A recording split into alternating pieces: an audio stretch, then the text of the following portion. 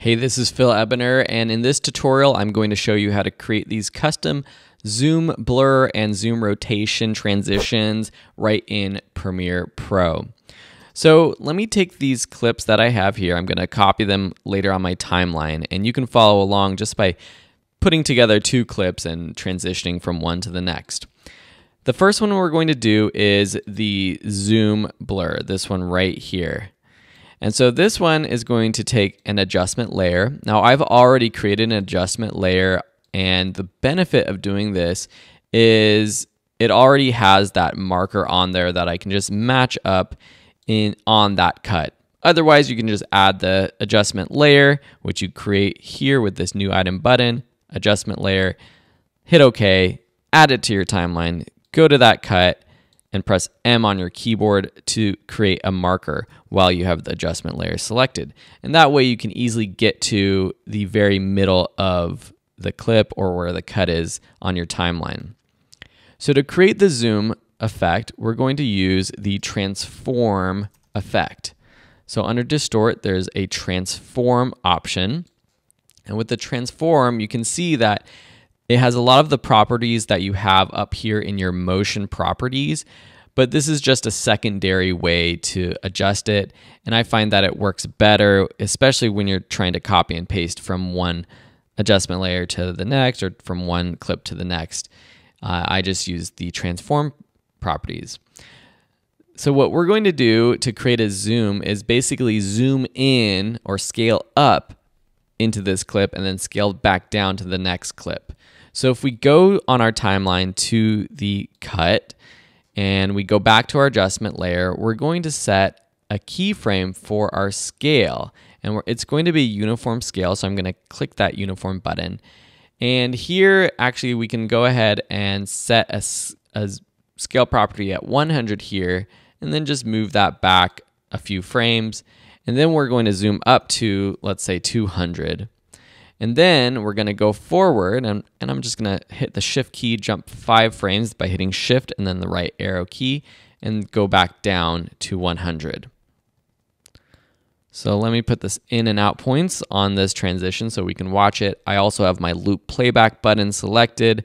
If you don't have that, just click the plus button under your program monitor, click the loop playback, drag it onto this button panel down here, check that on, and now I can set the in and out points on my timeline so I can easily play back what I'm working on, and it will just repeat. So this is the basics of what we're doing, but we want to make this look better. First, we want to ramp up the speed of this zoom so it looks better. And to do that, we can select all of these keyframes by clicking and dragging over them, right-click one of them, and choose Bezier. And now what this does is it ramps up the effect and then ramps it down. To adjust this manually, we can click this drop-down button over to the left of scale, and we can actually zoom in, and we see a graphical representation of the velocity and the amount of scale. So if we take one of these handles and we click and drag to the right, you can see that it's actually going to start to ramp a little bit slower. What we're doing is we're adjusting the speed so it ramps up a little bit slower, and then it hits its peak. And when it hits its peak, it animates a little bit faster. And so this has a little bit more spring in its step, as we might say, and I think looks a little bit better. We might want to come in here and the last one ramp down, or maybe even just move the keyframe a little bit more. It might be a good idea to exactly match the motion or the length of time for between the keyframes, but I think this looks pretty good. The next thing we're going to do to really sell this effect is add some motion blur or some blur as we're moving in and out. So still under the transform effect, if we uncheck the use composition shutter angle and then we increase the shutter angle, you can see as we're moving up, well, if we go between these keyframes, it actually creates some blur. Okay. And so that actually makes it look a little bit better. What you could also do is add another blur effect on top of this adjustment layer and keyframe it. So you could add directional blur. So let's just add some directional blur here. And I'm going to go to this middle keyframe. If I'm working up here in my Effect Controls tab, I can just click these arrows right here to jump from one keyframe to the next. And then if I scroll down, I see the next effect that I've applied. And I'm actually going to go ahead and set a keyframe direction. I'm going to do 90 so that it's horizontal. And then blur length. We're just gonna do a little bit. Let's do like 30 or so. And then set a keyframe for both of these. And then go back to my previous keyframe right here for scale. And then go back and set our blur length to 0. Go to our last keyframe, set blur length to 0. Select all of these, and we're just going to Bezier them. And so that adds quite a bit of blur there. We could even ramp it up even more, which is kind of cool. Make this even more interesting. We could start at 0, and then the actual blur of the effect rotates while it's happening. And probably a good idea to Bezier these two to match. So that's one way to add style to this. Another one is to add a lens distortion. Lens distortion. So this is not under presets, but we're not removing lens distortion, but under distort, we're actually adding lens distortion. So this time I'm going to start at my first keyframe up here in the transform. For curvature, I'm going to set a keyframe here. And then I'm going to go to my last keyframe and set another keyframe for 0. And then in the middle, if I go to this middle keyframe, I'm going to set my curvature to something like negative. You can go all the way up to negative 100 to make this as strong as possible. And it creates this sort of lens curving effect on the outside. And I'm going to Bezier this. And that creates another sort of additional style element to it that I think looks pretty good. Okay, so that's how you create the zoom in sort of effect, zoom blur. Now let's do this zoom rotation, which is very similar in terms of what we're actually going to be doing. It's also using the transform property. I'm going to start with the adjustment layer again. And the cool thing about this is now if we create it for this one effect or one transition, we can copy the adjustment layer and it's going to apply to any other clips. So it's a super quick way to create transitions and copy them to another one. So again, we're going to take our transform property under distort. I'm not sure why there's 2 here. That looks like a glitch in the Premiere Pro matrix. And what we're going to do is rotate. So here, starting from the middle, I'm going to hit the shift button and go back 5 frames. Under transform, we're going to adjust the rotation and set the rotation to 0. And then we're going to go shift right, and that's 5 frames after the middle of this. I'm not setting a keyframe for the midpoint for this effect. And we're going to rotate. Now you could rotate left or right. I think rotating left for this one works pretty good because of the angle of sort of the horizon of this shot, and the hiker's hiking up, so I feel like it makes sense to rotate this way. Now to completely rotate, it would be 360 degrees, or if you just type in -1x, it will rotate 1 times. So 1 times is the same as 360 degrees.